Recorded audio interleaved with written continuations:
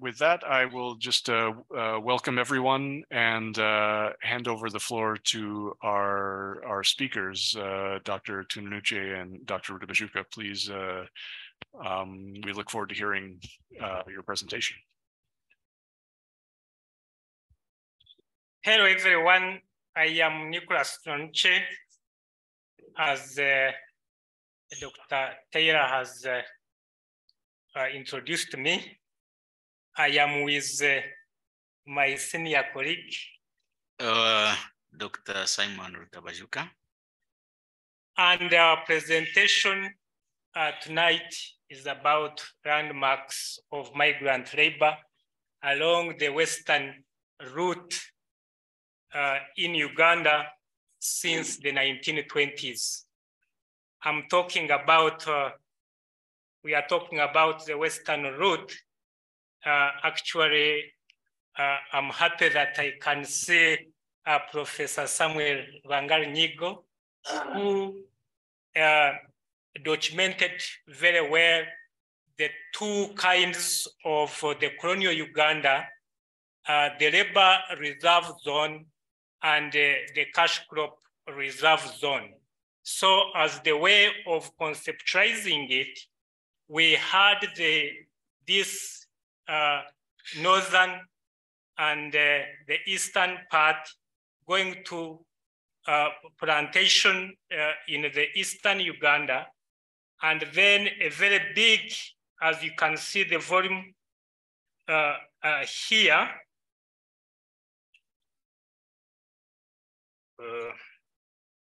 the volume here heading to Uganda, and as later we are going to see shifting to Toro, and this particularly in Kirembe.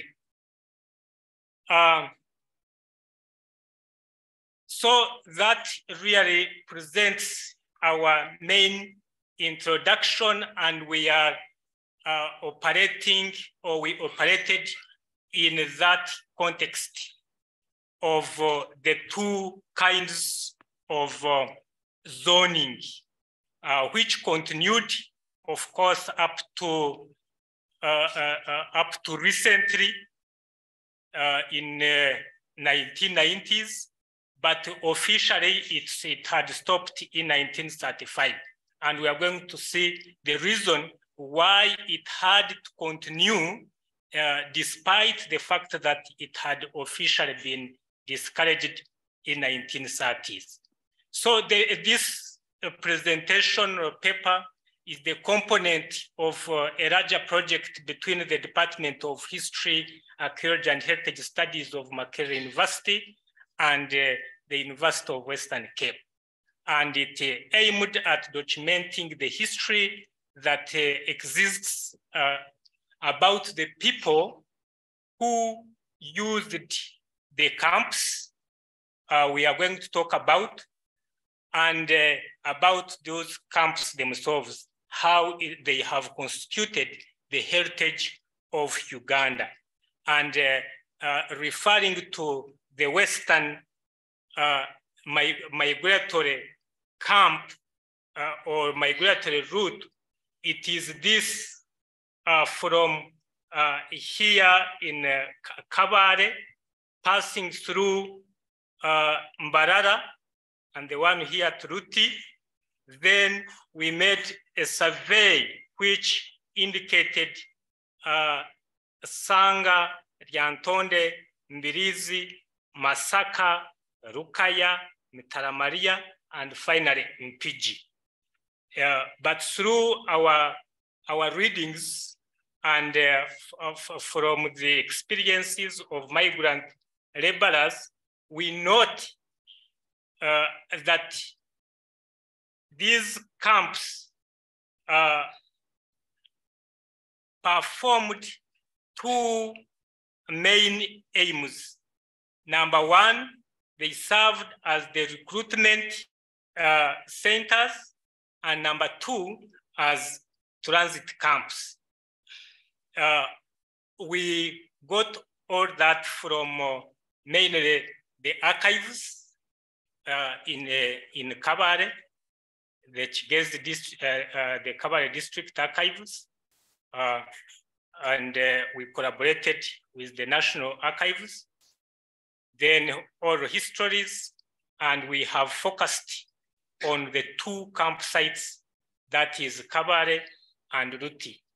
Kabale being the recruitment, one of the main recruitment centers or recruitment camp that is associated with the personality called SCAD, and then Ruti, which also performed not only as recruitment, but more importantly as a transit camp. So this person you see in the photograph is one of the major respondents who owned land where the Kabale camp was established. So we therefore focused on those two, and our talk is really based on those two camps, the Kabale one and the Ruti one. So of the major findings, we note that the sources of labor were counties of entire Chigezi district, and Chigezi district, we are talking about the counties of Ndorwa, Rubanda, Bufumbira, Chinchizi, Rujumbura, and Ruchiga. That archival document, though not quite visible, but it identifies a number of people coming from particular counties that used Chigezi or the camp that was owned by SCAD. And that camp is now known as Ahakempu, but it is, of course, related with the camp. Ahakempu, camp to mean camp. And when we did the interviews with that gentleman and Fulgence, that gentleman is called Binigwa, that area is popularly known to them as Owaskad. Owaskad referring to that very, very tireless a colleague to them who had learned Ruchiga and really associated with them. So Owaskad has been part of not only their history, but also a major important area of heritage. We noted the role of chiefs, which was very, very critical and important in the recruitment process and tracing the deserters.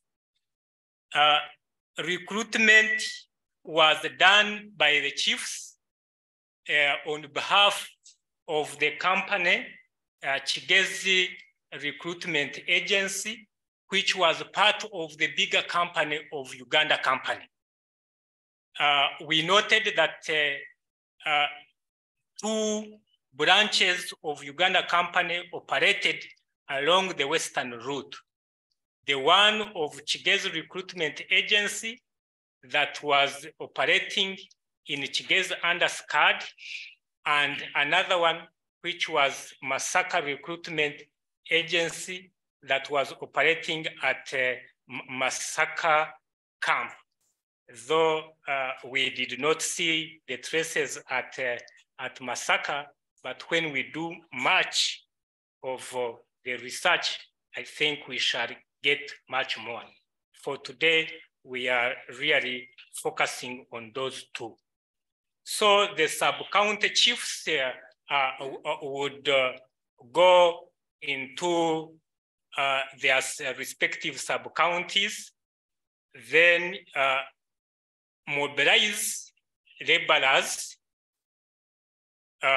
whether by some kind of coercion or voluntary, then they would convene at the Gombora headquarters. If they became many, SCAD would dispatch a lorry, otherwise called Rubao, and then pick those members and brought them in the camp. At the camp, they spent less time.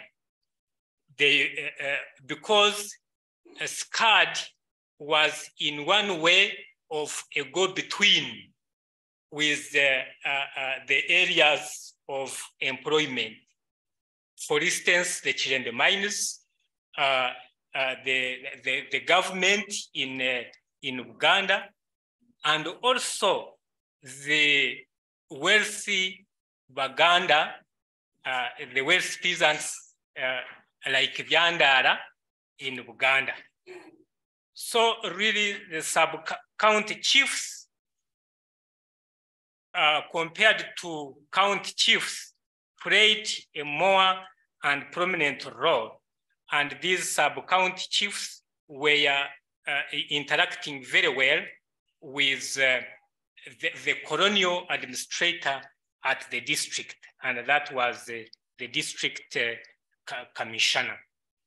The district commissioner became very, very critical when it came to the point of desertion, because when the complaints came up as some kind of too much need for labor and many recruiters, and yet SCAD had been given the overall powers in charge of recruitment in Kigezi, the DC became very concerned and he had to issue out this guideline.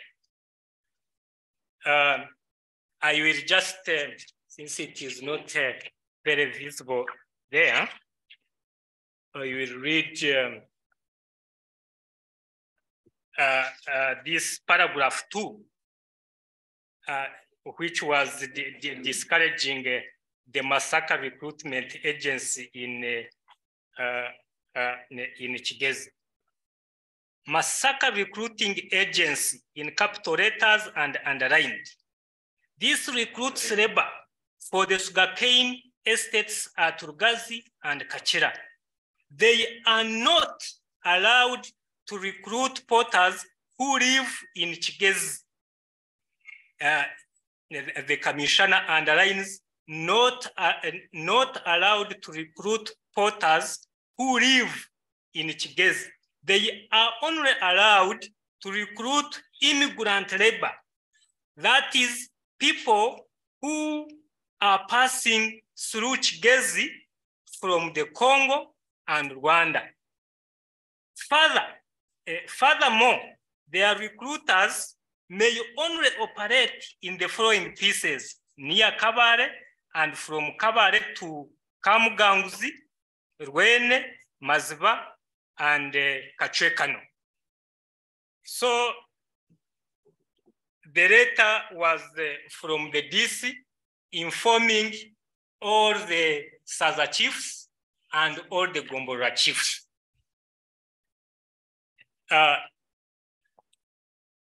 And that was, of course, overpowered, and then SCAD decided that contracts be made, and these contracts could be followed and then signed by the DC and the lawyer.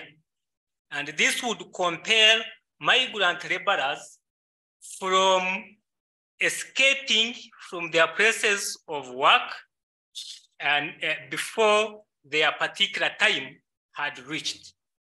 We display one of the typical contracts, which was actually made legal and adopted in the whole of Uganda Protectorate. This was so because migrants or migrant laborers from Kigezi were much needed, not only in Uganda, Toro, and in Kirembe mines, but also the local demands, especially mines in Rwanda and from the county. With us note that to control the whole process of mobility, camps were used extensively as recruitment and transit sites.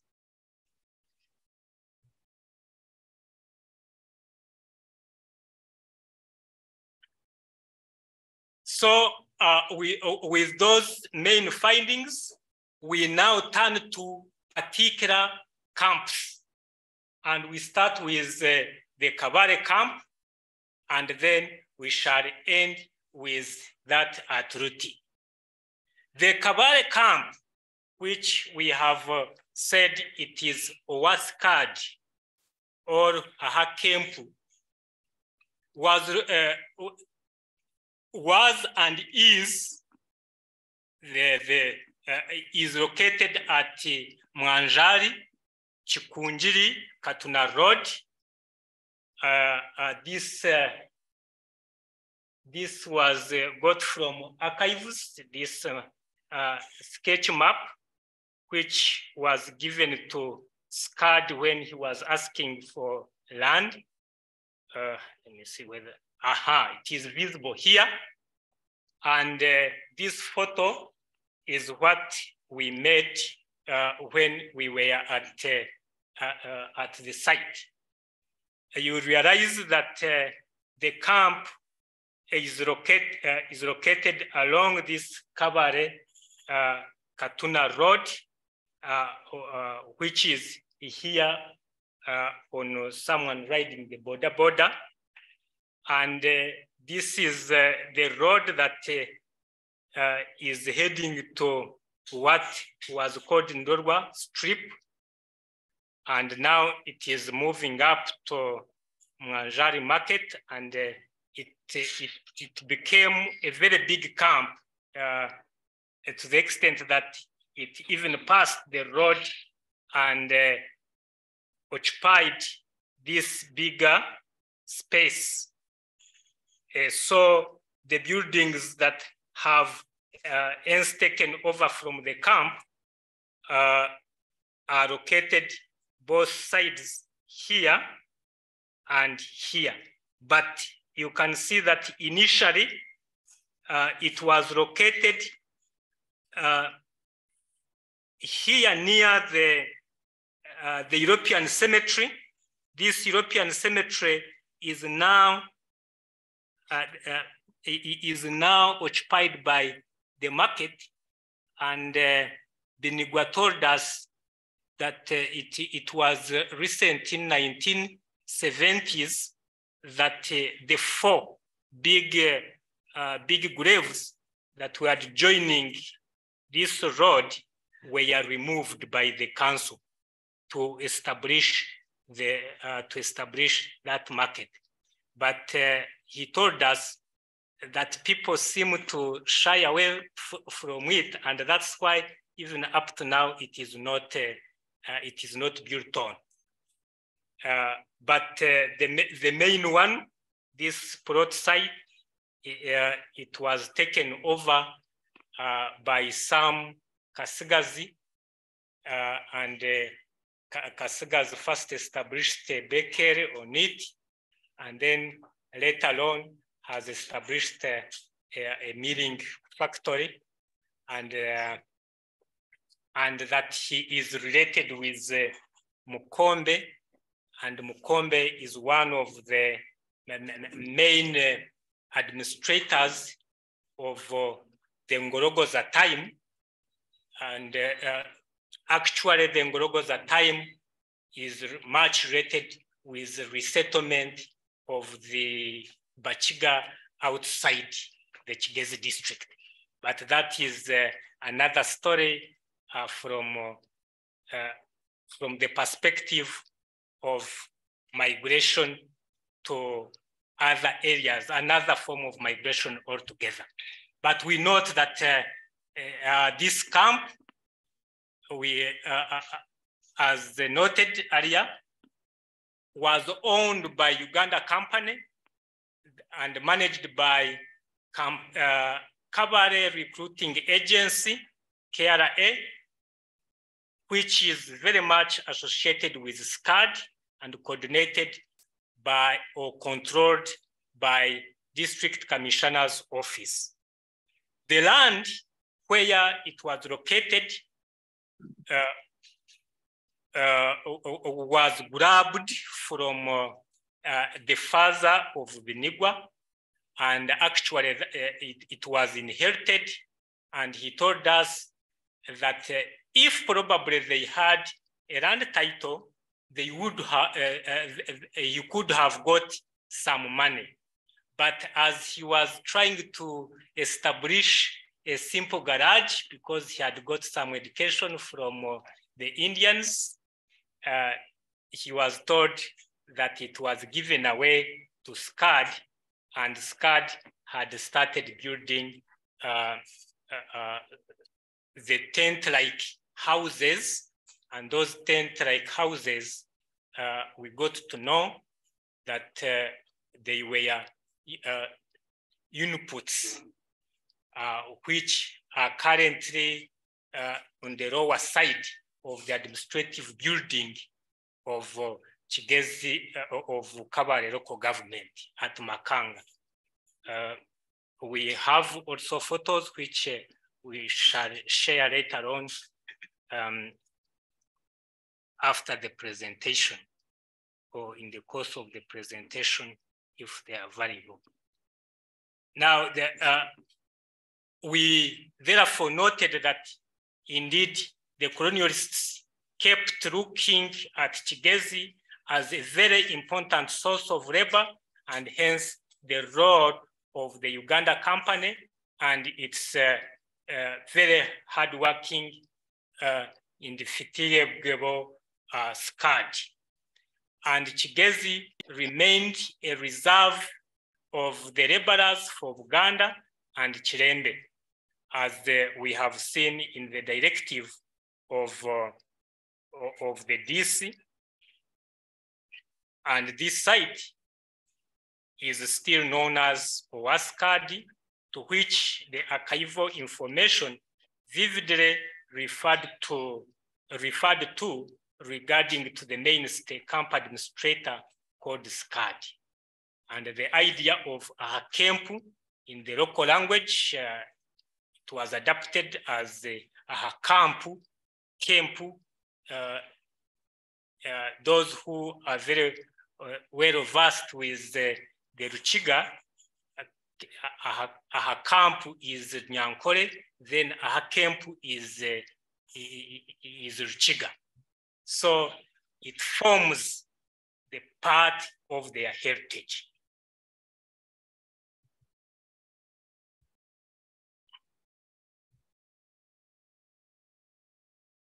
So this one we have already. Now we turn to Ruti, which is also a very interesting camp, but quite different from Kigezi or Kabale one.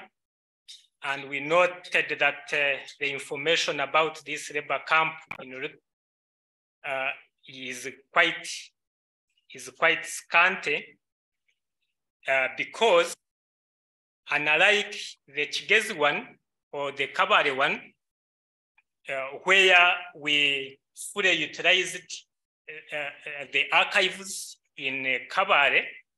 The unfortunate part of Mbarara was that the archives were destroyed in 1979 war.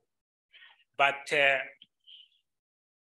when we reached at this center here where it was located, we were able to trace those who used it and those who saw it operate.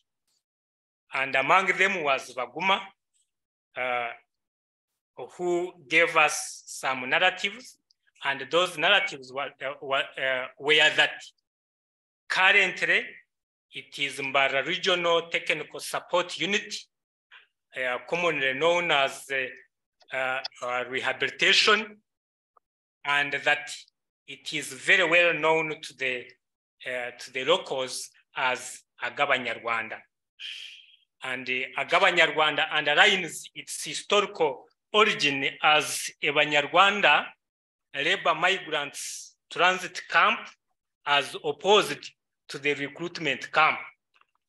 And we really noted the interaction among the transit migrants and the communities surrounding the camp, which resulted in 2 intermarriages and permanent settlement of some of the Banyarwanda in the Ankole region. And up to now, it is used as a meeting place for the local people. And later on, in 1960s, 70s, it was used as a refugee camp before being a rehabilitation center. The Agabanyarwanda was a refugee camp throughout 60s and 70s. So people, the refugees would first be monitored from this camp before they are transferred into either Nachuvare and many other areas. And in here, the locals were able to interact with these refugees, and at times they would pick some spouses from those refugees, and therefore we noted some kind of strong interaction between this camp here and the locals. To them, indeed, it is their memory bank for their history and their connections with the transit migrant laborers. We noted some of the gaps during the process of our study, and therefore we present some of them here. Before we see the gaps. Yeah, we noted that it would be beneficial to study the entire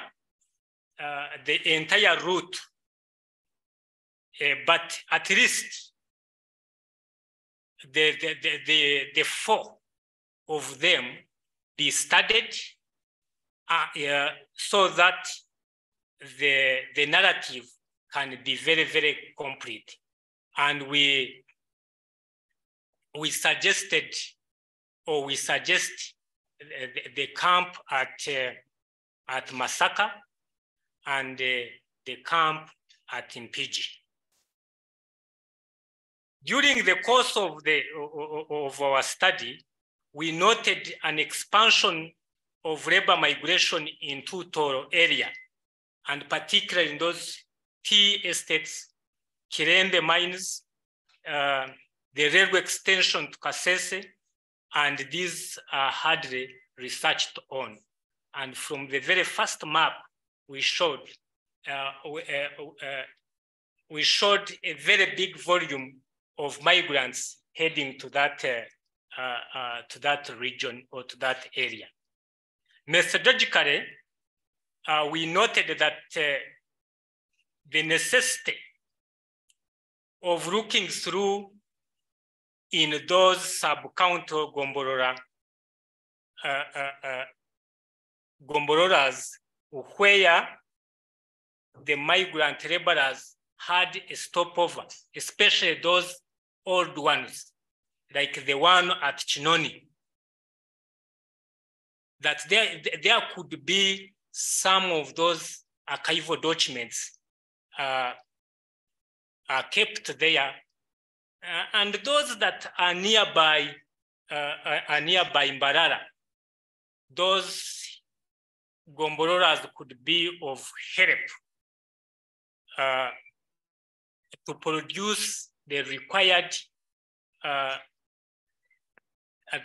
documents about the camp, not only at Ruti, but also throughout, because from the archives in Kabare, we were able to map out and do a survey of those camps, and particularly the report by Law. Law was a labor officer whose recommendations these camps were established.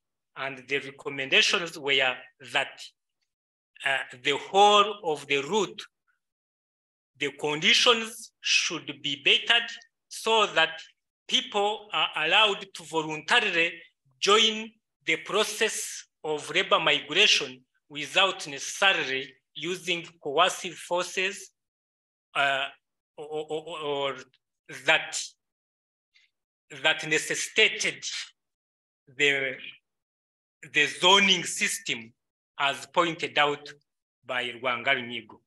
So we really recommend or point to the gap of this methodological inadequacy, to which, if these are brought to the table, we can have a better and a more inclusive and impressive narrative. We noted that whereas we had set, or the whole of the colonial period has or had in a way had already established some kind of neutral ground to have the migrant laborers move at their own pace and at their own will, voluntary kind of migration. We noted that Ruwaro kind of labor, which was kind of forced, still existed. And perhaps that explained a file on Ruwaro to be exclusively in Kiswahili, which a language that is completely alien to the local population. And when I, for instance, looked at point number 2 on that document, it was a letter from the district commissioner, just as information, ujumbe. It shows that Ruwaro was still practiced in the district. So we think that if this file is actually translated into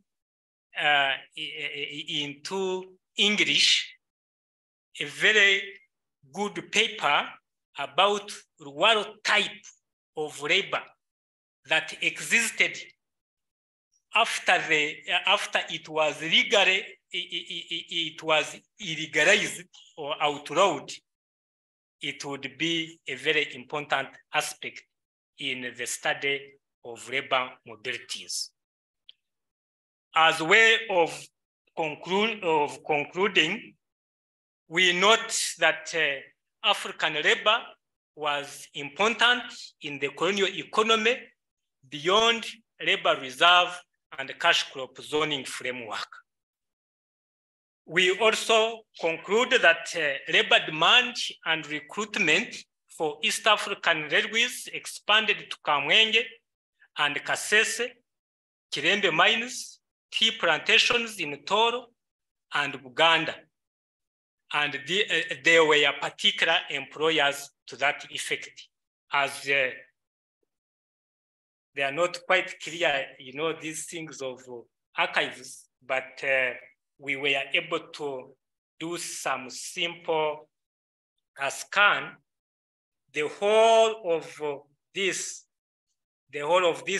here is the list of the employers that used the camp at Kabare to recruit for them, for SCAD to recruit for them migrant laborers. So when we have the connections made, for instance, by Middle East consultants, it is not new, therefore, because Middle East consultants could be the SCAD of the time.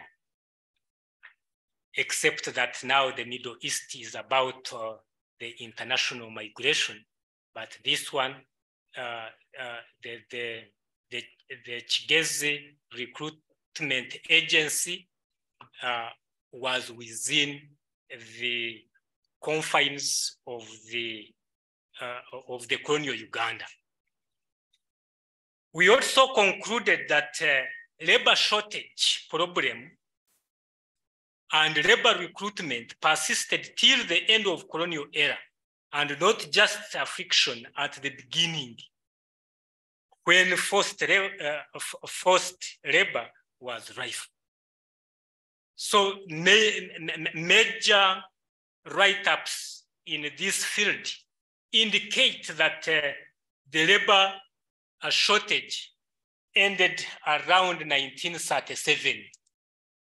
And indeed, most of the reports that we accessed from Africana indicated that shortage of labor was no longer a problem.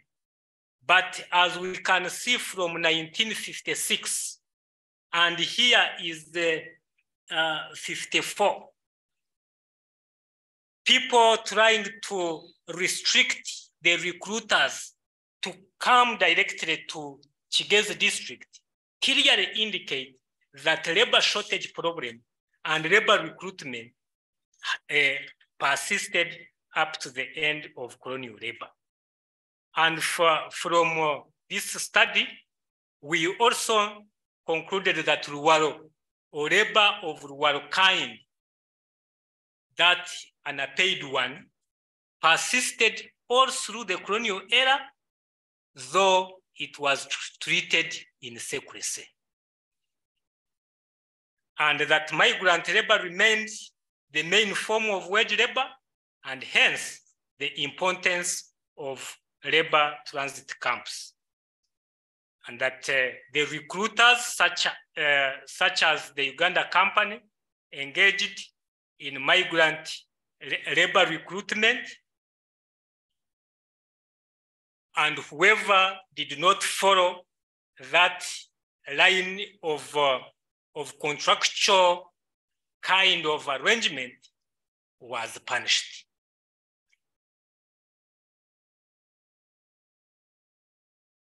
We sincerely acknowledge remaking societies, remaking persons, for financing or helping us perform this study.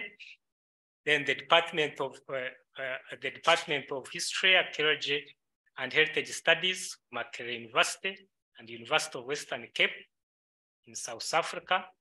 Our dear participants who gave us this information, all of you, physical and virtual audience, we thank you very, very much for listening to us. We look forward to your comments.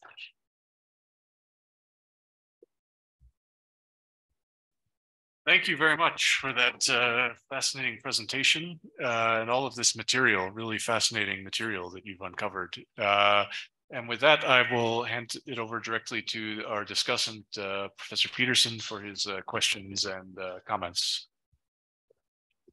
Yeah. So, of course, it's a pleasure to be asked to do this service today. It's particularly a good opportunity for me to thank and acknowledge Dr. Rutabajuuka's longtime support for my own work as a historian here in Uganda. Dr. Rutabajuuka was chair of the history department for a long time during the time I was a research associate of this institution, and his welcome was always something that I look forward to when I've come here for the past 20 years now. So now that you've retired some years ago, but still, it's a great opportunity for me to acknowledge your influence on me. So thank you. And also, of course, it's great to see Nicholas Tunanukye, and who I was here when you were doing your PhD defense, in fact, last year. So I'm also glad to see Nicholas at the very start of his career doing such interesting work. Among other things, this fascinating bit of research highlights the value of local government archives for historians and citizens of Uganda.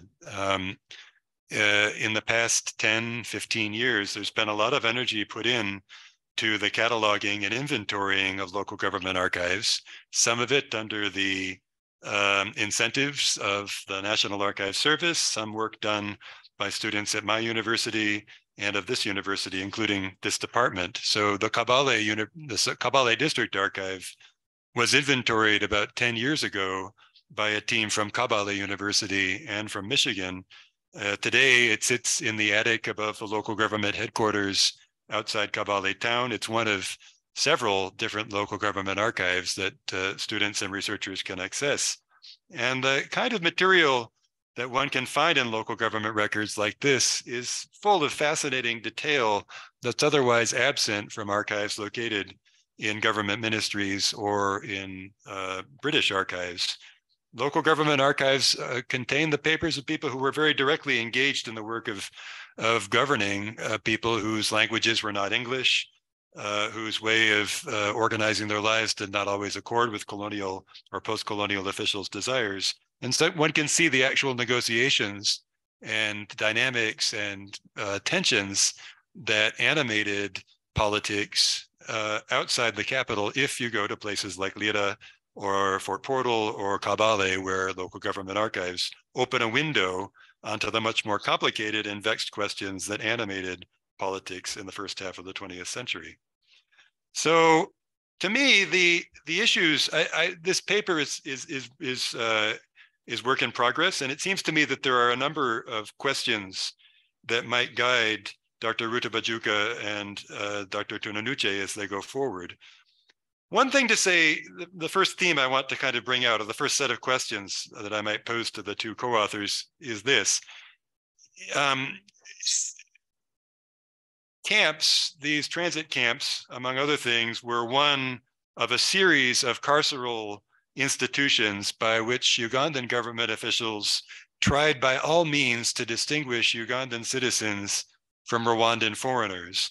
And it's worth saying that this was hard work because Rwandans and Banyachigezi are not by sort of definition separate people. The histories of southern Uganda and northern Rwanda are intimately interlinked over the long course of Eastern African history. And in the 19th and 20th century, those interlinkages caused all kinds of anxieties for British officials in southern Uganda who regarded Rwandans' continuing influence on southern Uganda's politics as a source of embarrassment and trouble. So you can think, for example, about Chief Nindo's residence in southern Uganda during the course of World War I, during which this Rwandan dissident chief trying to escape from the Belgians chose to live in Uganda for some considerable amount of time as a means of escaping a kind of colonial dragnet. One can think about the Nyabingi movement, a religious and political movement might be system of thought is perhaps the better way to think about it, that animated public life both in northern Rwanda and in southern Uganda, and that posed in the 1910s and 20s a deep and enduring challenge to the very fabric of local government in Kigezi. The Nyabingi devotees, in fact, stormed Kabale at one time, Kabale town, in an effort to establish their political and sovereignty. And managing the Nyabingi devotees, many of whom are Rwandan, was an enduring problem for local government officials. So too were Rwandans' histories and economies interlinked through what we call labor migration. In the 20th century, something between a third and half of the people who lived in the kingdom of Buganda were from Rwanda or Sudan. The Chiganda culture, as an expression of Chiganda identity, has always been interwoven with and defined in opposition to Banyarwanda presence, as Baganda have sought to define themselves, to distinguish their own citizenship and their own way of being in the world from Rwandan workers, many of whom found the doors to Chiganda identity open and became Baganda, as they did indeed also become Banya Chigezi. In other words, these transit camps expressed British and later Uganda government officials' efforts to contain uncontainable things, to create lines between people who simply couldn't be separated, to put up fences that regulated social life and that made people's movements predictable in a place where movement simply could not be fenced off and so easily.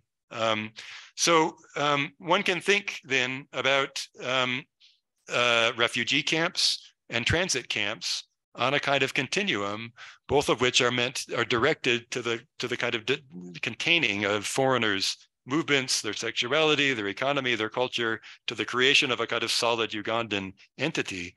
And it's fascinating to hear Nicholas and Simon describe the different ways in which these transit camps became refugee camps, as you point out in your presentation. It's not as though these are separate things. These carceral institutions, organizationally, politically, and kind of ideationally, are part of the same system of, or the same routines rather, not system, the same routines by which government officials sought to contain people's lives. So one thing, this is my first set of comments, one thing to say here is that I think a somewhat wider research itinerary that didn't simply regard the original identity of these places as transit camps, but rather looked at the onward course of buildings, of techniques, and of ways of thinking about identity over time, which would involve reading outside the transit camp files and at files that are to do with refugees and other such persons, that this might yield a research agenda that would be richer and would deal with the kind of the afterlives or the onward lives of buildings once defined to contain migrant laborers. So that's a kind of suggestion for an expanded research agenda, linking up with point 2, which is to do with the enduring salience of camps more generally as a vehicle for managing Banya Chigezi politics and cultural life outside the context of Rwandan immigration. I don't know of any part of Uganda, with the exception perhaps, no, I don't think that the Kanamajong have never really been settled in camps. Have there ever been more camps built for more purposes than in Chigezi? You think about refugee camps, you think about transit camps, and you think about the resettlement scheme, which involved the wholesale reorganization of Banya Chigezi domestic life as people were, sometimes by force, by Chief Ngologoza, as you point out, Nicholas, shipped off to Toro or Ankole to inhabit sparsely inhabited parts of the country. This was, done in the name of relieving population pressure, because colonial government officials thought it impossible that so many people could live in such a small place. And it's resulted in the diaspora of Banya Chigezi all over Uganda, a diaspora which was not really freely chosen, but was rather in many ways imposed on people who were obliged to live in places far distant from their homes.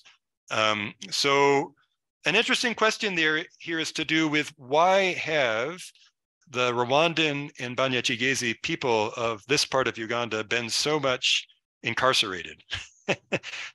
What is it about that particular part of the country that's given the carceral institutions such an important role?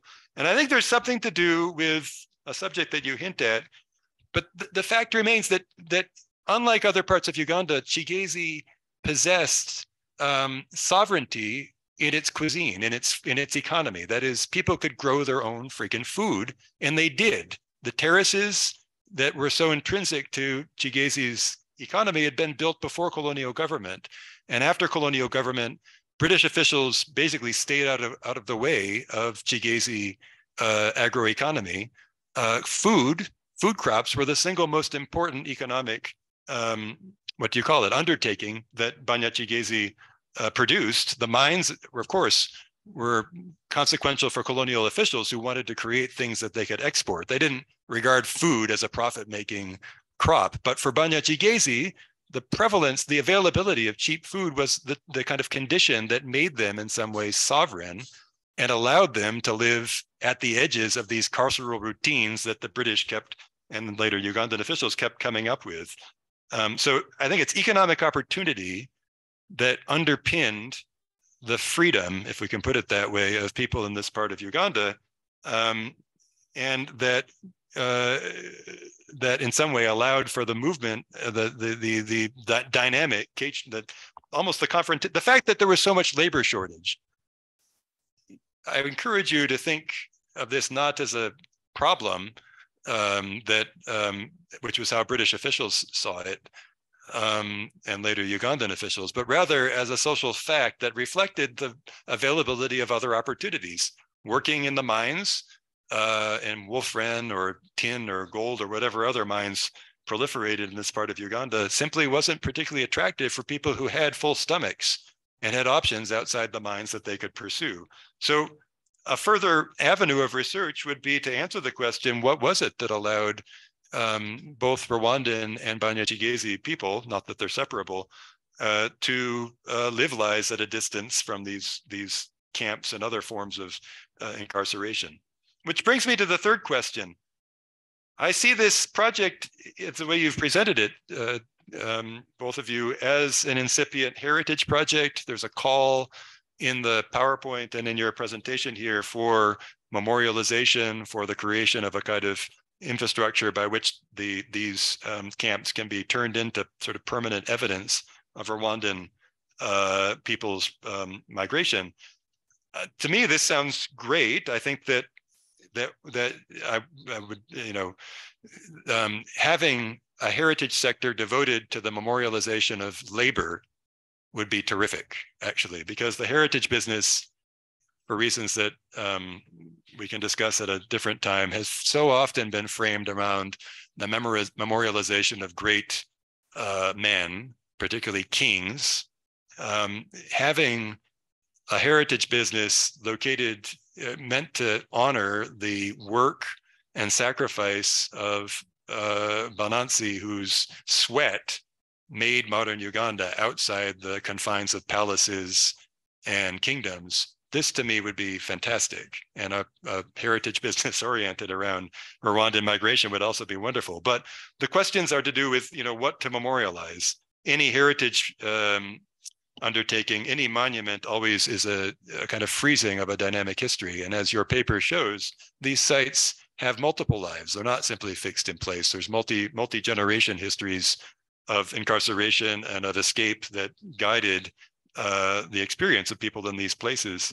So it would be interesting for me to hear both of you reflect on what it would be, or whichever of you wants to reflect on what it would be that would be commemorated here. Do you see the commemoration of Rwandans' experience in camps as a kind of counter to hierarchical traditionalist definitions of culture? Is there something liberatory here? And if so, how do you capture it? So those are my three areas of interrogation. Let me simply end by saying it's a pleasure to get to hear this project in its early stages and keep going.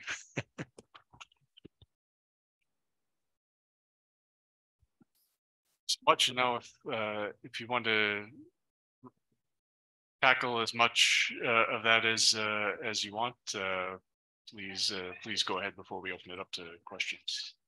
Oh, Dr. Rutabajuuka, would you like to respond to some of those questions? And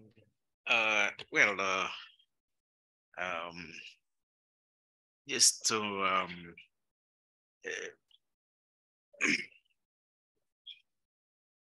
thank you, Professor Peterson, for really opening up. I mean, in a way, context, helping us to think towards how to sum up and then point towards new areas of inquiry and consolidation. I particularly feel that yes, these labor camps, when you look at the colonial mind, as it comes through the literature, there is a lot that is left out. The tensions, for example, and the negotiations in the communities where these workers would be coming from, and the social histories that they were created around these camps. On one hand, the colonialists were looking at communities, migrants as untouched by the conditions that they faced. On the other hand, creating these camps as centers for interaction. So that tension, I think, becomes to us very, very important and useful, particularly when we come to think about this issue of heritage, the memories, and the communities. During the research, it became clear that the Banyarwanda question is extremely serious and important, both in Uganda, as documented by, among others, Richards, not as much in Western Uganda, in Ankore and in Kigezi, to the extent that we suspect that one of the key informant for us one of the key informants was probably Munyarwanda who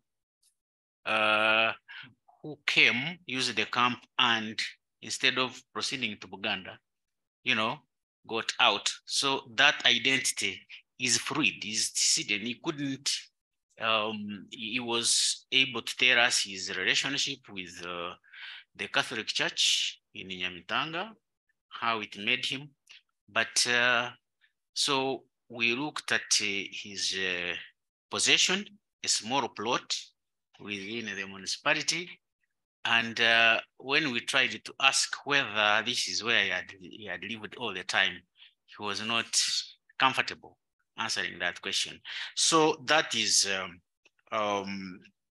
something that needs to be, to me, teased out. And thanks so much, Professor Peterson. The issue of sovereignty and food,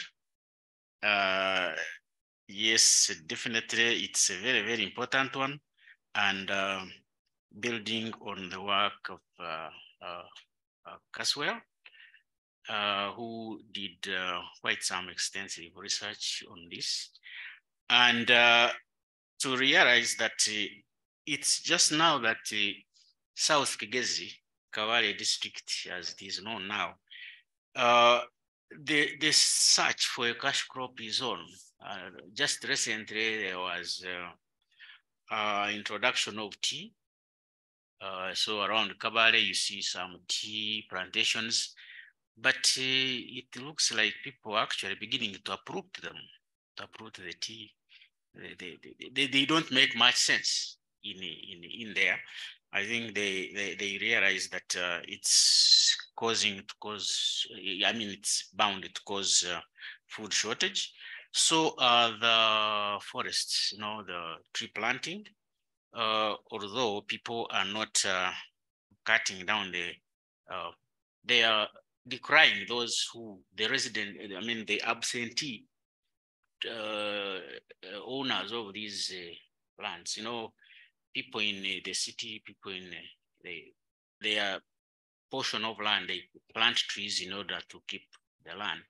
Those who are there look at it as kind of wastage. So the issue of food is very, very critical. And there is an MA student who is doing some research on migration, not to within Kigezi itself, the people who migrated from Kabale to North Kigezi, to areas of Rujumbura, but specifically, and part of Chinchizi. And one of the findings is that, yes, they were able to make very significant inroads by planting new food crops, that is groundnuts, which were not growing in Kabale, and millet, and the trade networks that evolved up to now around those. So that's what I would comment on now about the broader political economic questions of the struggles between the colonial establishment and the Nyindo, Nyabingi. Definitely it is extremely interesting. In fact, there is Dr. Pamela, who is this, I think she was supposed to be in our department, but ended up in Uganda to do Kentaro. Yes, her work on Nyabingi movement. We still need to reclaim. Yes, Muhumza. We feel cheated that that work went down there, and thanks, Professor Peterson. I think we need to get someone to bring it back to us. Thank you so much.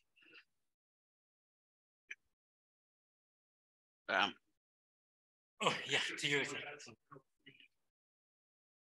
I think much of the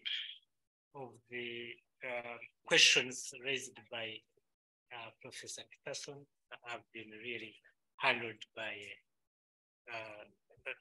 Dr. Ruta. So back to you.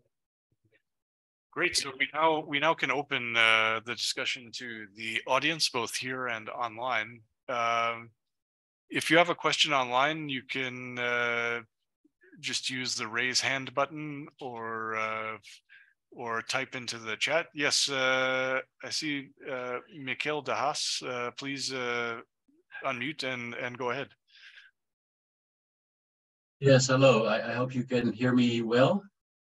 Yes, we can. Yeah. Okay. Well, first of all, thank you very much to the presenter and both authors of the paper, which I enjoyed a lot. I spent some time in the district archives after they had been cataloged by the students under Derek Peterson's guidance, as was mentioned earlier.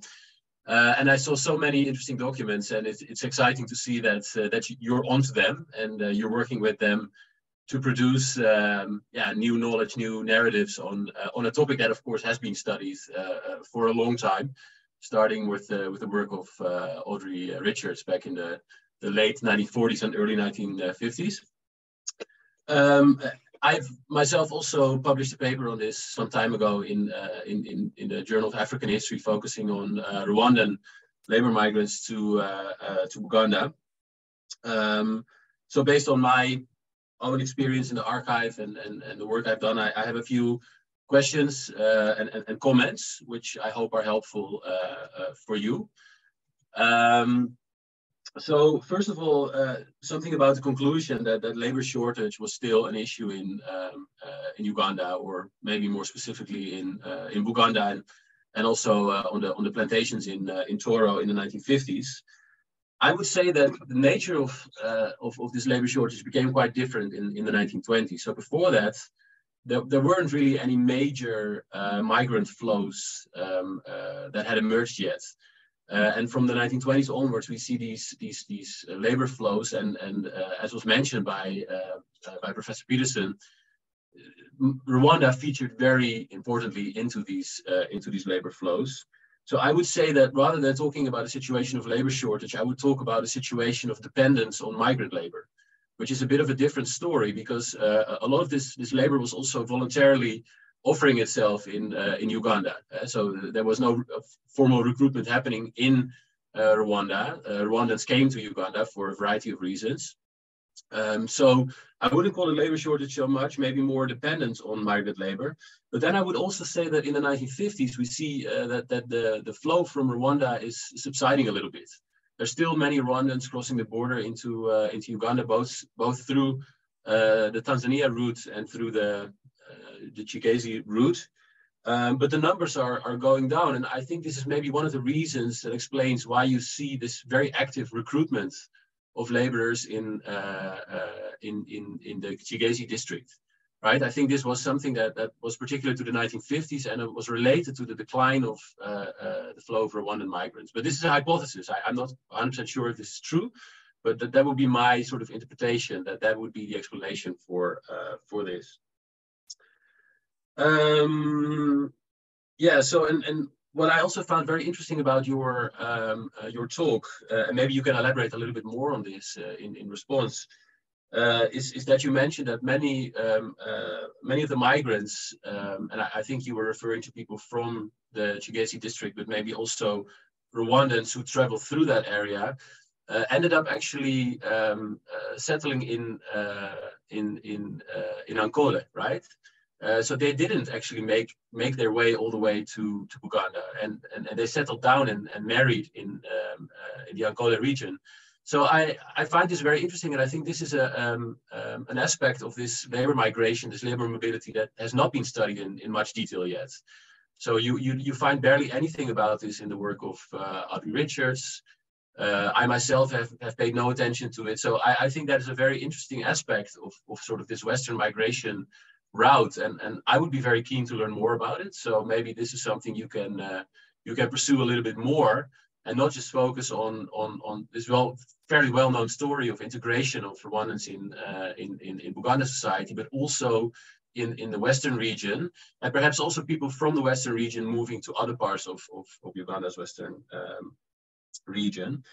And then I just have a number of small points. I hope I can still make those. One would be that I know that the Uganda company actually bought some tea plantations in the Toro region in 1948 and 49.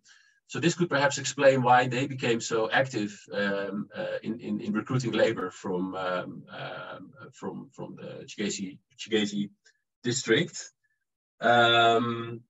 And I would also say that it could be interesting to engage a little bit with the work of Grace Carswell, who has always argued, well, her argument is that the people in this region were unwilling for a variety of reasons to grow cash crops, and her main argument is that they were able to grow food crops as cash crops. But I've always felt that she really overplays this, and she underestimates the fact that so many people from this region are actually not present, but away as migrants, and that also undermines your ability to grow cash crops. So to better understand this, and to understand why this area did not become a cash crop region, but a labor reserve, one could say, could also be an interesting intervention in the literature. So these are just some thoughts basically on the basis of your talk, and thank you very much again. Thanks so much. Should we take a couple and then I saw, yes, please, Dr. Chimba, please go ahead.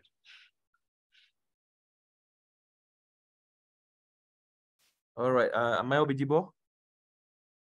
Yeah, thank you. Thank you so very much. I want to thank the discussants who has just helped us understand even more the presentation. I want to thank also the two historians who have taken on a very important project, a project which has been dominated by economic anthropologists and a little bit of economic historians, in a way that it has always missed the more interesting social bit of this history. And so in that token, I want to also push a little bit the two historians. Rarely does a subject of interest like this can be taken up by two historians, let alone one. So I heard from Nicholas in his presentation about these camps as particularly obsessed with the differentiation. Differentiation as a key characteristic between, I mean, those inside and those outside of them, keeping the camps as more non-national in identity, and those outside of them to be not contaminated. This seems to be a fairly colonial project, and perhaps a colonial intervention to see the camp, whether transit camps or the labor migration camps themselves, and later on the refugee camps as perimeter walls of differentiation. But could it be a little more interesting for this project to step a little outside of the colonial temporal register and do a little bit of the pre-colonial? Just before the British on the one side of the border and the Belgian on the other side came to mess up what could have been perhaps Ndora Kingdom, Nyingina Kingdom in today's Rwanda, and a little bit of Ndora Kingdom in today's Uganda. The fact that migration predates colonialism is an important fact here to remember. And what that means is it gives us a chance to read how the migration was happening before the advent of the colonial states. My hunch, and I've not done research in that, I'm just borrowing from my own reading of historical towns like what we call today Kivito in Fort Portal on the way to Kasese. I mean, my hunch is that this transit camp could have, in the pre-colonial moments, meant spaces of melting pots, and colonialism comes in and creating and changing them fundamentally into spaces of differentiation.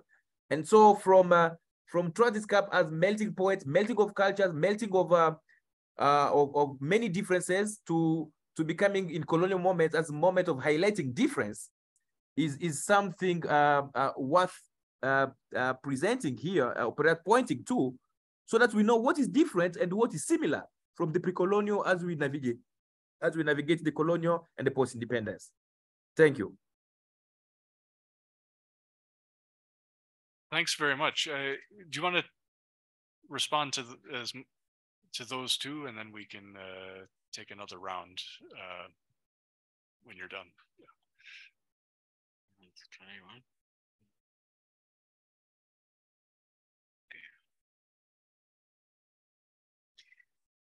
Okay. The question of labor shortage in Uganda and the differences or the changing patterns of migrant labor flows. This is definitely a very, very important point. But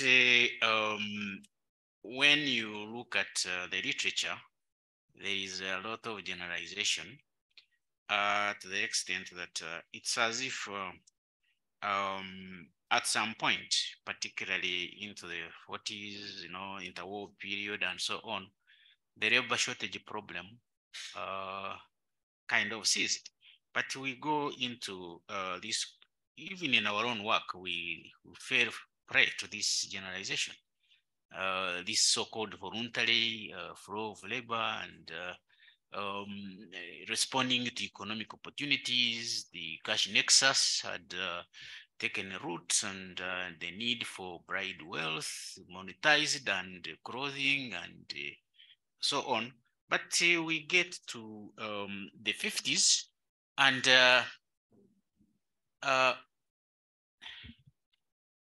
it becomes very, very clear that this labor shortage problem was actually persistent to the point that recruitment gained more and more traction.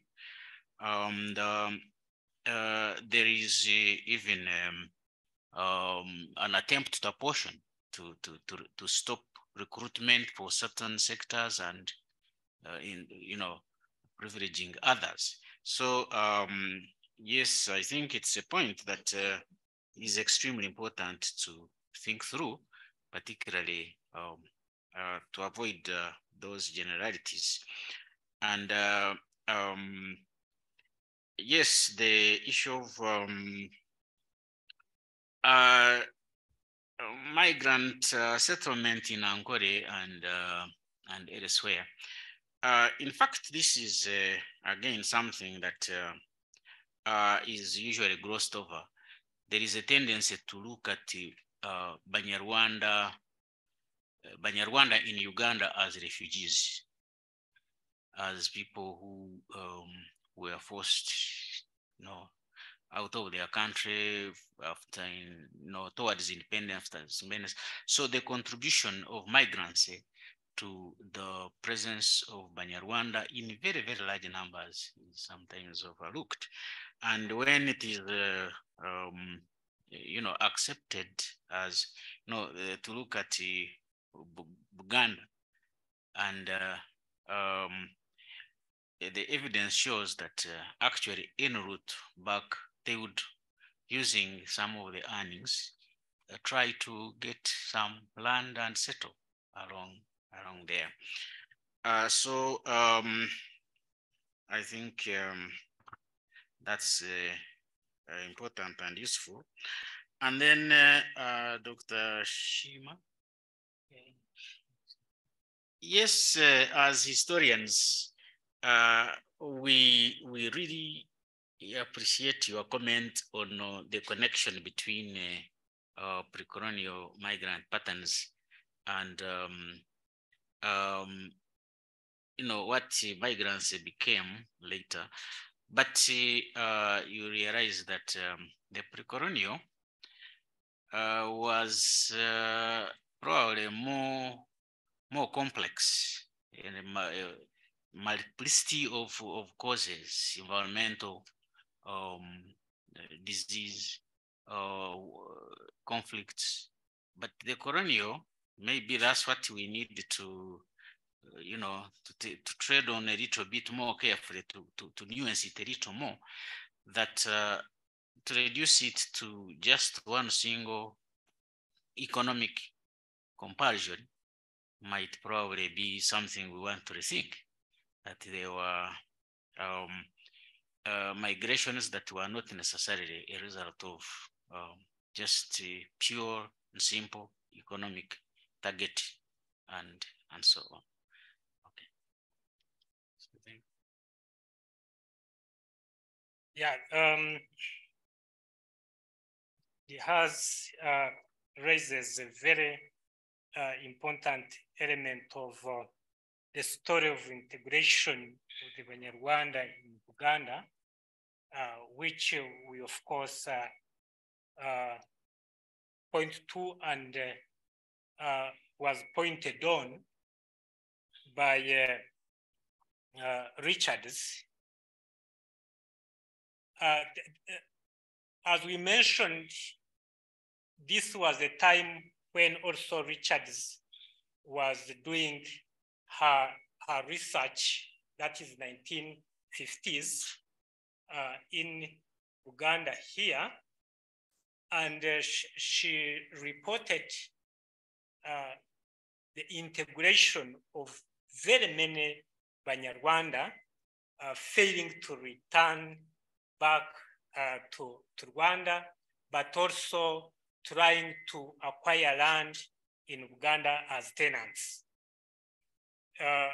We discussed about it and how whether it actually influenced the more recruitment or the acute lack of laborers in Uganda or something of some sort. But as Dr. Rutabajuuka has mentioned, there are two sets of the Banyarwanda migration, which we would need as historians to appreciate. And it is also popping up, it has popped out in Uganda as regards to citizenship question. The Banyarwanda who migrated before 1949, who have been called Banyarwanda as part of a cynic category in the Uganda's population. The remnants, or those ones that are bold enough to call themselves so, would want to shift from being Banyarwanda to Bavandimwe. And these are quite far different from the refugee question, these that are out of the conflicts that took place in Rwanda. In other words, the voluntary ones who came in and integrate, those which Peterson has named as the Baganda, because actually now you cannot tell the difference, and probably you can only tell the difference at night hours or at the drinking places when they turn back to their language. So all those are the issues to really ponder with, to which this study wishes to question, and question. And through these camps, both recruitment camps and the transit camps, really try to bring to the fore and unpack those historical trajectories. Thank you very much. I see a question from Dr. Kisa online. I don't know if you'd want to ask it directly or just have our, please go ahead, yeah. Oh, I can. I hope you can hear me. Good to see you, yeah. Hi, yeah. It's early morning here, and it's good to be up early and join this very fascinating talk and project by Simon and Nicholas. Yeah, I just had a quick question about, what was it about Mpigi that made it sort of a terminus point for the migration trek, which also ties into I don't know whether the camps do help us, get a different understanding of the kinds of circuits of capitalist accumulation that were taking place, especially in late colonial Uganda. That's sort of my two quick questions. Thanks a lot. Thank you. I have, sure, and I have myself on the list as well, but he's Dr. Kanako. Okay, here we go. So thank you very much, Nicholas and Dr. Rutabajuuka. I know this started as a small project, but it seems to have grown into something really big and very interesting. And of course, thank you very much, Professor Peterson, again, for the very interesting issues that you raise. So I have really small comments. In your presentation, Nicholas, you talked about the sub-county chiefs playing a very crucial role in the recruitment of labor. And I was just wondering, what about the chiefs below the sub-county chiefs? Again, in the indirect rule system and administrative structure that we know, I would want to hear a little bit more about what is it exactly that the sub-county chiefs were doing that the chiefs below them did not do, or were those that are insignificant. And then two, so these recruiting agencies, again, it's very interesting how, you know, like all this were put together. And I was fascinated by what you said, that the district commissioner seemed to be very strict on which agency recruited what kind of labor. And so I would have wanted to hear a little bit more about what is it that pushes these concerns of the district commissioner, something which maybe takes you back in sort of looking at the objectives or the intentions of these colonial authorities in having these different recruiting agencies established in the different places. And then so again, about the same recruiting agencies, I would want to hear a little bit more about what actually happened in the camps, what was, you know, the administration like, what were the dynamics, because these are not just sort of like pulling or points where you pull together the labor and then tomorrow you come. I mean, you cannot equate them to points of collection of cash crops, for example, where, you know, all the coffee is collected here and then it's moved to the next point of, you know, destination. So for these camps, you could have said this maybe, I mean, you might have said this and maybe I missed it, but what exactly happened? So the labor, especially you call them the transit, the transit camps. Yeah, so bring all this labor from wherever and now it's in the transit camp. What happens there? I don't know if your sources allowed you to get to that. And lastly, gender dynamics. I know I just want to hear again a little bit more. So this labor is essentially it's just men. It's like I want you to speak a little bit to the gender dynamics in all this. Thank you. And I did Arthur George Kamia, did you have your hand raised, or if you'd like to ask a question? Hi, no, can you hear me? Yes, we can. Sorry, no, I was actually about to ask about gender. I mean, just demographics, maybe I missed that. I mean, was it all young men, you know, between what ages, and what does that tell us about sort of, you know, masculinity, or what, you know, what were the gender dynamics of the camps, and I, you know, in terms of, you know, men sort of, you know, self-expression, that kind of thing. Also, I'm from Kochi, right near Liantonde, so I have a self-interest in now, you know, maybe something about sort of the camp in Liantonde. Maybe some of my ancestors were from there, but, you know, if there's any information about it, I'd love to hear it. Thanks. Thank you. And I'm going to add, I know there's a lot there, but I'm going to add my own question, and then you can choose what to respond to on this round.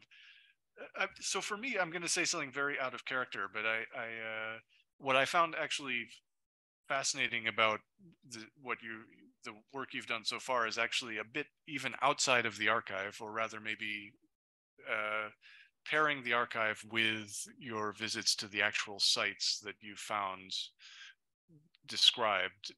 And so I'm going to, you know, coming back to, I think, the third point from Professor Peterson about heritage, what's interesting is that there sort of is a kind of memorialization around these sites. I mean, you described Ruti site today being referred to as Agaba Banyarwanda.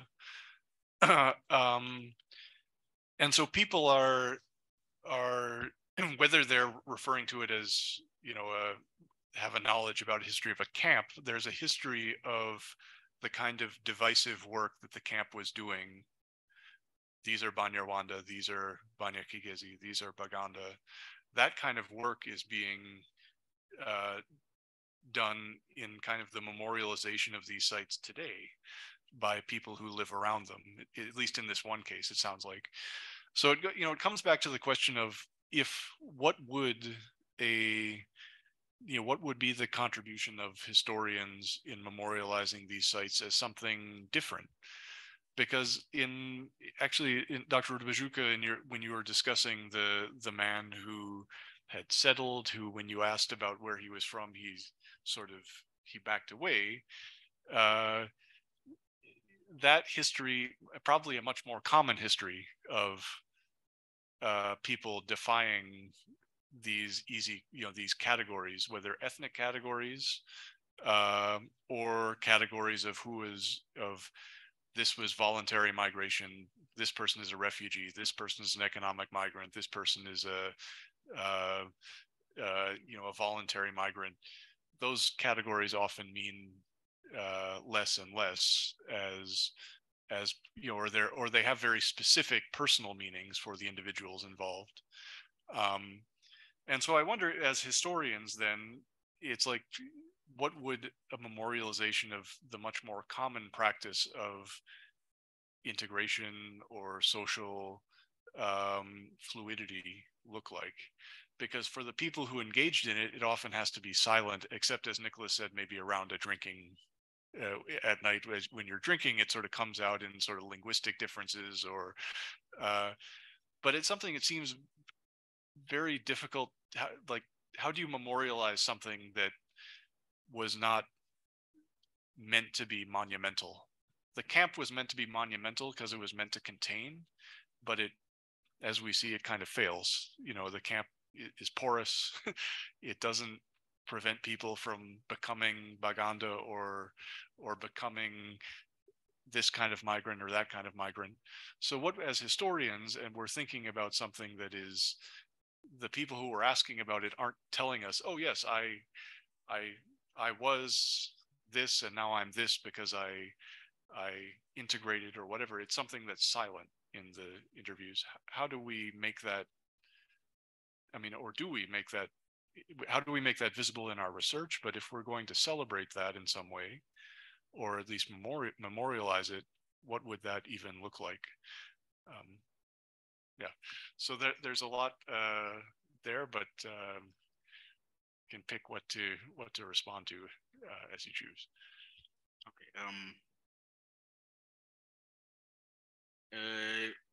Yes, Moses, good to see you. Hope you are doing well there. The issue of PG was site. That one is not very vivid because we are yet to find an opportunity to map the MPG camp. But it is very likely to be a transit camp. It's where people, because it's along the route, and most likely it wasn't as much of a recruitment camp. The issue of capitalist accumulation, of course, it's extremely important and useful. We always have to want to remind ourselves that these were imperatives of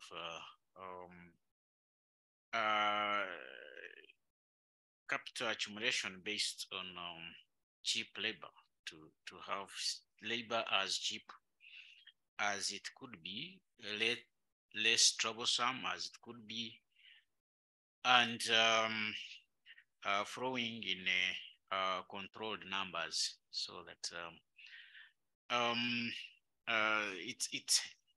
it doesn't cause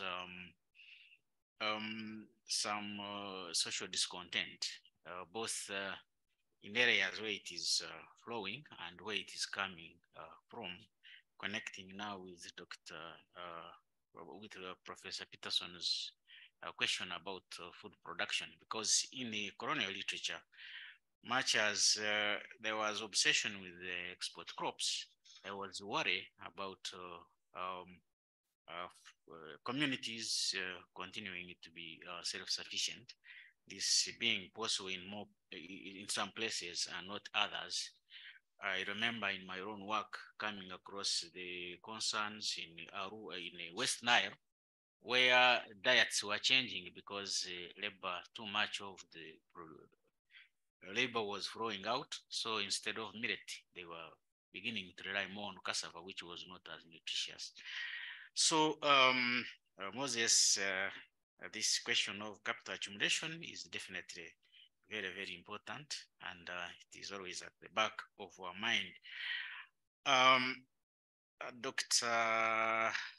Kanakwa, this is really very, very spot on, the question of the chiefs. I think Nicholas will have to go back and look at the role of the Batong. In Kigezi, they also called Batongole or Bakungu. You know, this is the Chiganda model that had been exported. And well, from the popular the popular language, these were actually the most, they were the ones really involved in this process, particularly the rural labor. So the rural chiefs definitely were very, very critical. But when it comes to documentation, they didn't have, I mean, they weren't, they were communicating, I think, through the sub-county chief. What we also found extremely fascinating, and we shared with colleagues, Dr. Teira and Dr. Kanakwa, was that the chiefs, the chiefs, the sub-county chiefs and the county chiefs were communicating to the district commissioner in pencil. They are writing in pencil, not in ink. And we kept wondering why these notes are in pencil. They come, this writes in ink, they respond in pencil.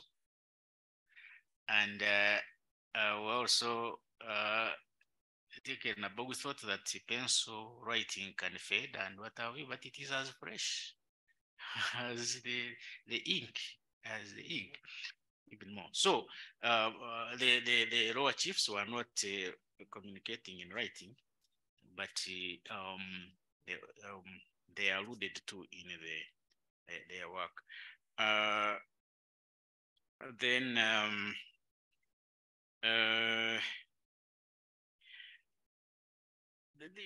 the recruitment and the restrictions to where the labor can go and where it can't. I think this one will have to go back to see through to digest this information through analysis. But there was, of course, the plantations. Maybe the worry was that the plantations were already concentrating on West Nile labor, and they would rather remain, I mean, with that and not encroach on. Because when you look at the literature, there is there is a lot of hue and cry about you know, so much to be done, and yet the labor coming out is not as much, and there is also the issue of desertion. So there was an attempt to develop the local economy, mining and particularly mining in Buchimbiri, in Bufumbira, and in Rwanda. And so the district commissioner Kigezi was really concerned that those should be allowed to have as much labor as, and you know that mine labor is always very difficult. It is very tenuous and it attracts fewer and fewer people. So I think those were some of the concerns. And Nicholas, I think I'll pass on this issue of the dynamics in the camps. And well, of course, the issue of gender continues to pop up, but in terms of recruitment, the focus was on the male, the young men.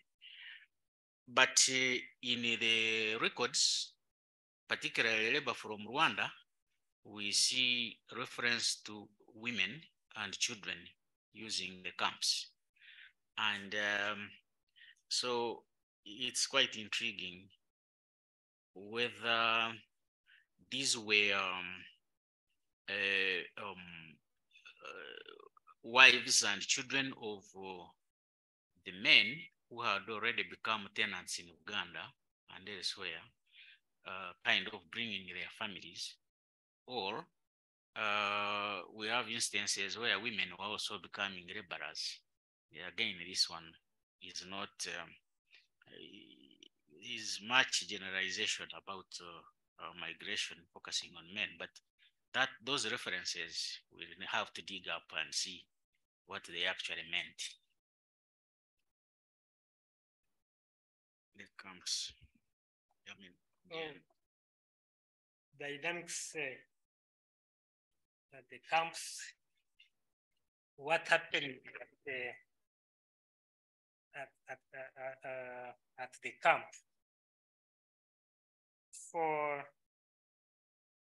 For the one at Kabare,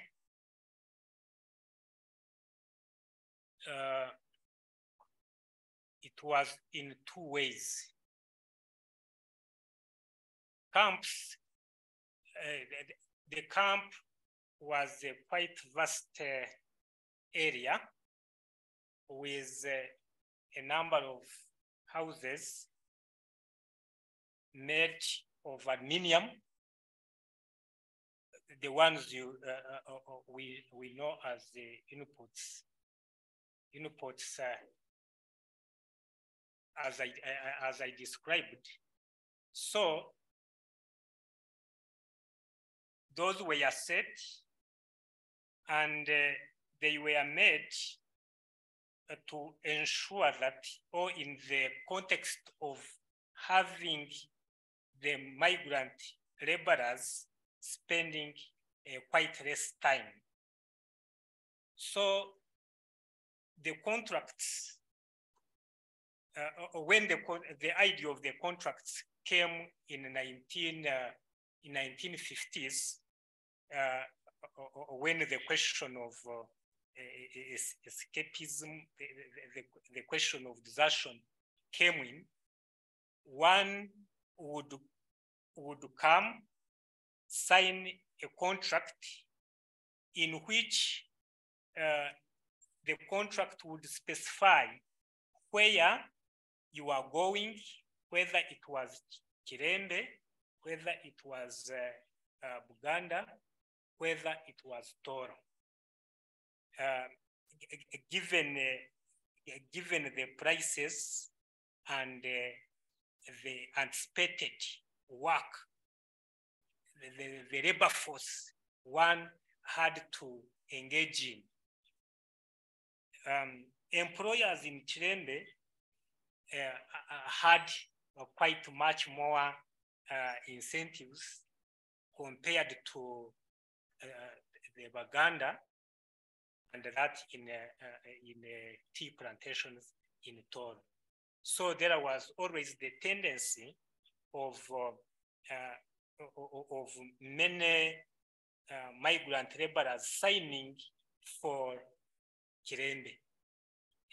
But when they would reach there and find that actually the work was so tedious, they would divert at times, or when they return, instead of returning through the camp, because there were lorries and lorries that would transport and bring back, especially at what they called Loyal, the Christmas period.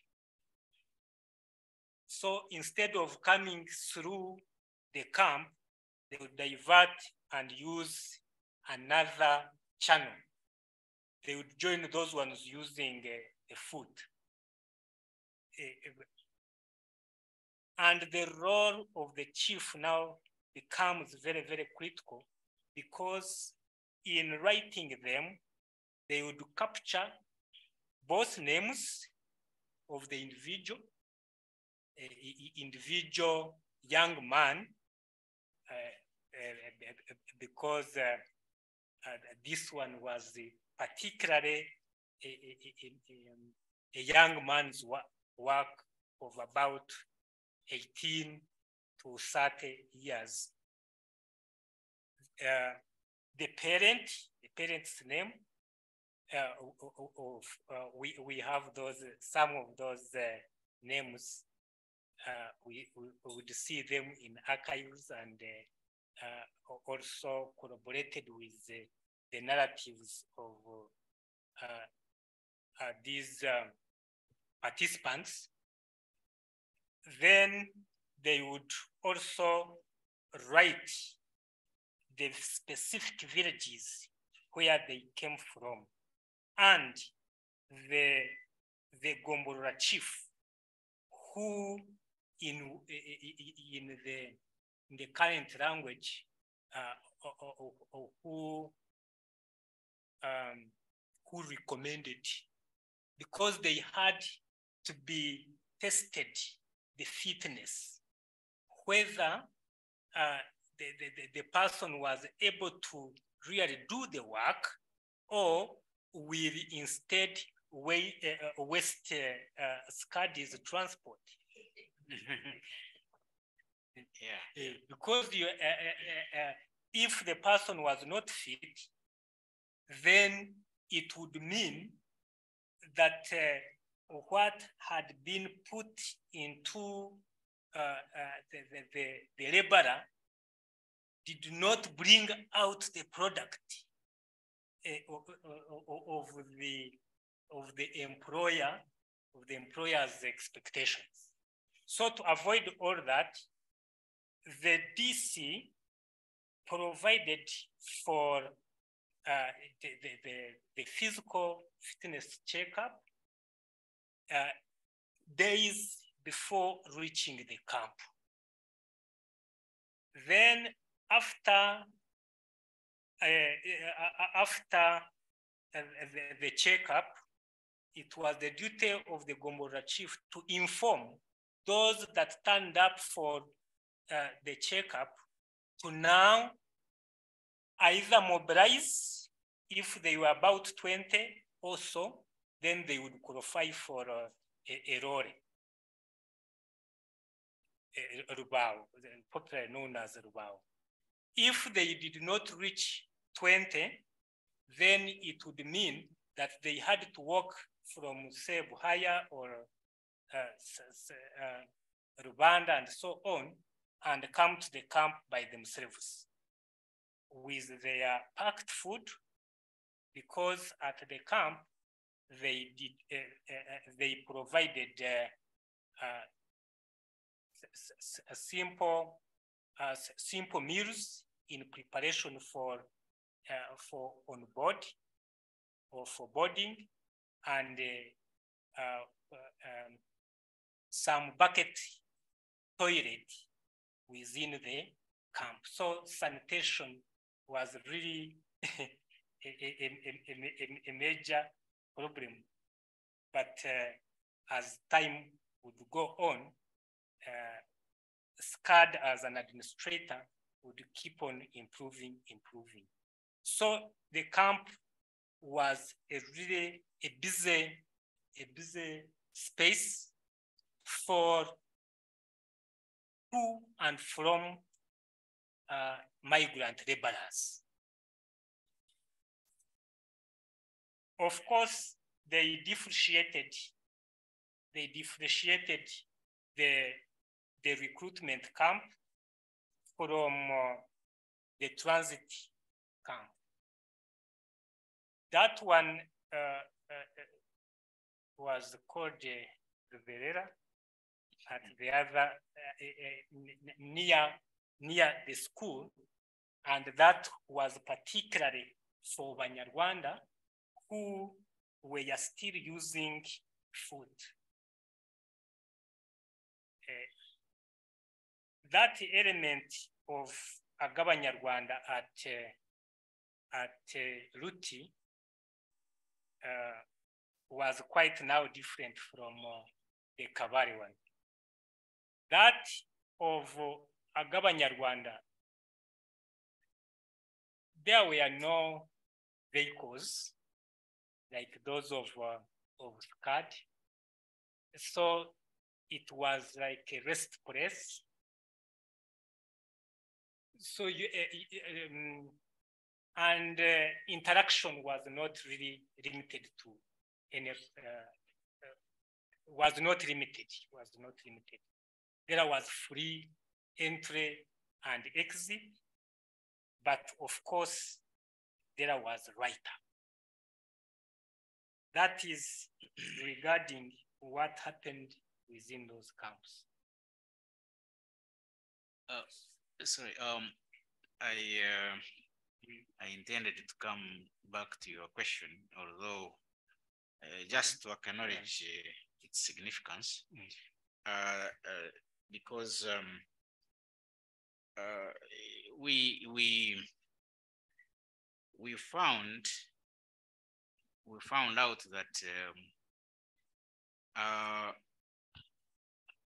some of the would-be respondents were a bit hesitant because this issue of identity is still quite serious, and you hardly get people coming out to describe in detail how their background and heritage.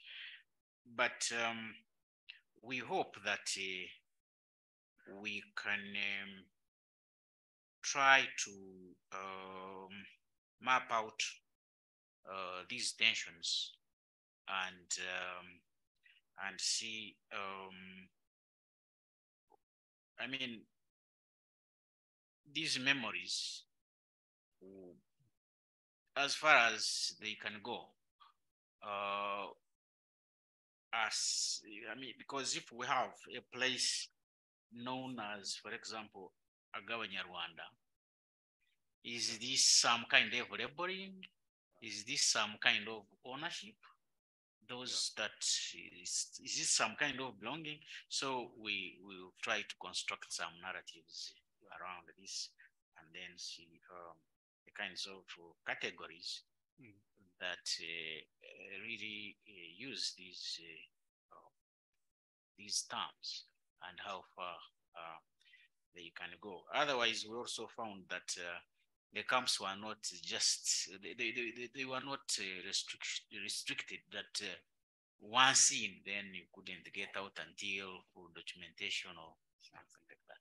It's worth saying, Dr. Rutabajuuka, that the South Africans have been, especially people at UWC, have been involved in building museums and labor camps for some time now. There's one outside Cape Town called Lwandle Labor Camp that a man named Leslie Witz has written about. He's at UWC, in fact.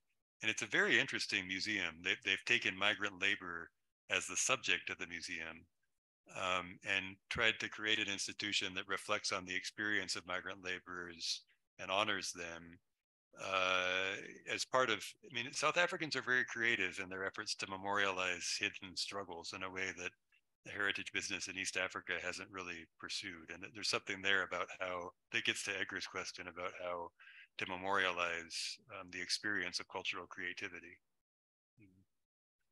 Yeah. That's a great insight to us. Yeah. And I saw that Professor Musisi had a hand raised, but I don't know if you want to ask, are still there? And I am still here, but in the interest of time, maybe I'll forego my question. No, Professor Musisi, we have the time to hear the question. No, we have to hear. We have to hear. This is the most important question in the interest of time. Oh, okay. First of all, thank you very much, David and Nicholas, for this very interesting presentation. And I want to thank you also, David, and your students for all the intellectual and physical labor in making sure that we have these kinds of archives available to us and our students. My question, definitely, as expected, would have been on gender. So I'm really still not convinced with your answer on, the about gender.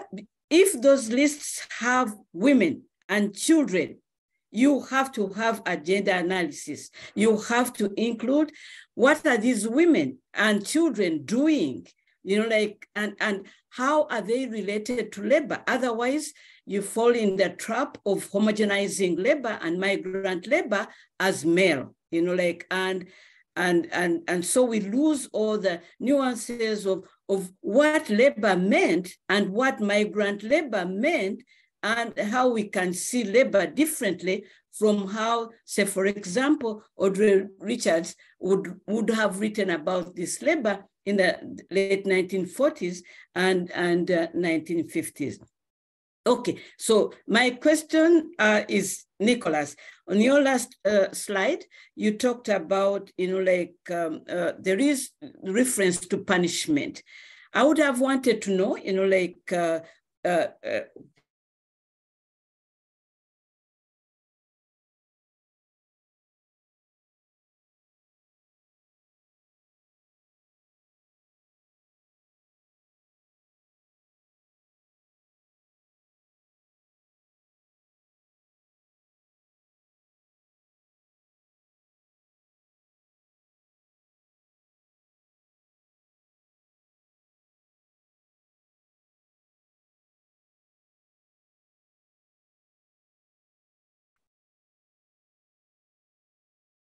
hello? sorry, we lost you just as you were asking Nicholas a question. Okay. So I don't know how much you lost, but I guess it's about the punishment or punishments. What were these punishments? How were they enforced? And how effective were they?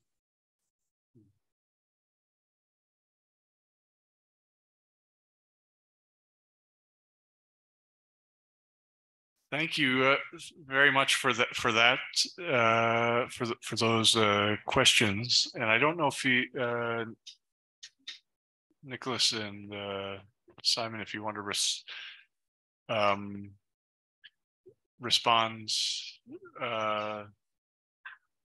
to that before we close.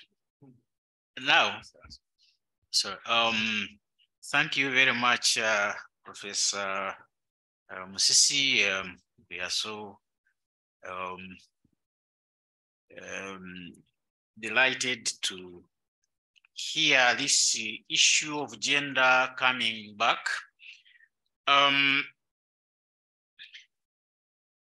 Yes, I think it's something that we'll have to go back to and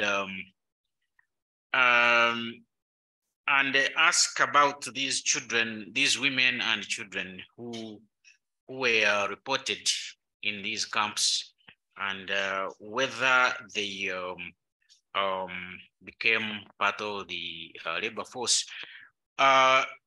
Reading Richard's work on tenant labor, it becomes a little more easier to see the women and to some extent children playing a role in this. For the male migrants on shambas, in mines, it becomes a bit, we'll have to check and see whether some women were also part of this, and then somehow they silence their work, their contribution is not owned. On punishments, I think these are a bit elusive. There is a lot of worry about this is specifically refers to the deserters. So far, what we see is reluctance by the chiefs to follow up on these deserters, and so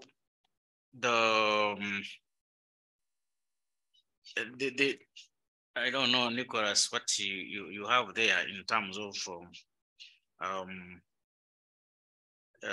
there is talk about hunting them down and putting them in prison, but we don't seem to see anyone actually being grabbed and put in prison.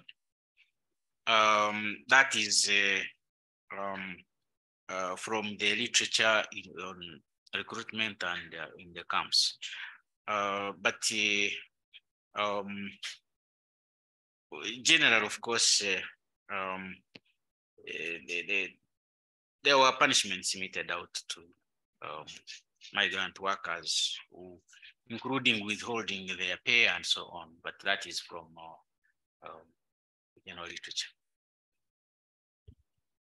Yeah, we also saw some elements of those who were doing it for the first time, given some strokes. They were recorded, the number of strokes in the archives. They would say so and so from this and this Gomborora, and then the number of strokes, usually they were 6 and 12. If those ones who deserted for the first time, and then they would be left, but appealed to go back and finish their contract, or seriously warned that if such contracts are breached again, then they would be imprisoned. But as I don't know whether it was because of the Ubuntu or the Africaniste. In most cases, those Gombora chiefs would pretend not to have seen the culprit and then ignored there and then.